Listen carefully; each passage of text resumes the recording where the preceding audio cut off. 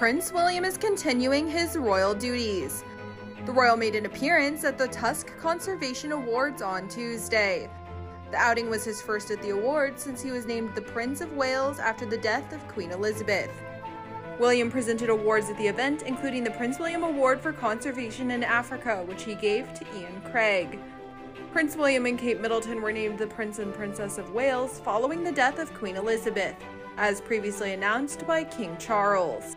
After the death of Queen Elizabeth and with King Charles in charge, Prince William is now first in line for the throne.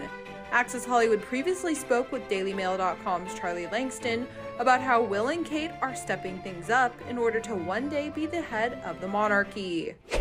Kate and William are really kind of stepping up to the plate as far as leading the monarchy. Now, William is not the next in line to the throne. His father, Prince Charles, is going to be the next monarch in the United Kingdom. However, William and Kate are very much already in that kind of waiting in the wings role, where they are both very much aware that they will be on the throne probably, not too far in the future. I think they both know that Prince Charles is not a young spring chicken. He's not the age that Elizabeth was when she became queen. And I don't think anyone is expecting Prince Charles to sit on the throne for decades and decades to come.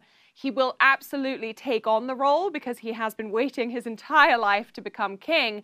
But I think that his reign, in comparison with the Queen's, will be very short-lived.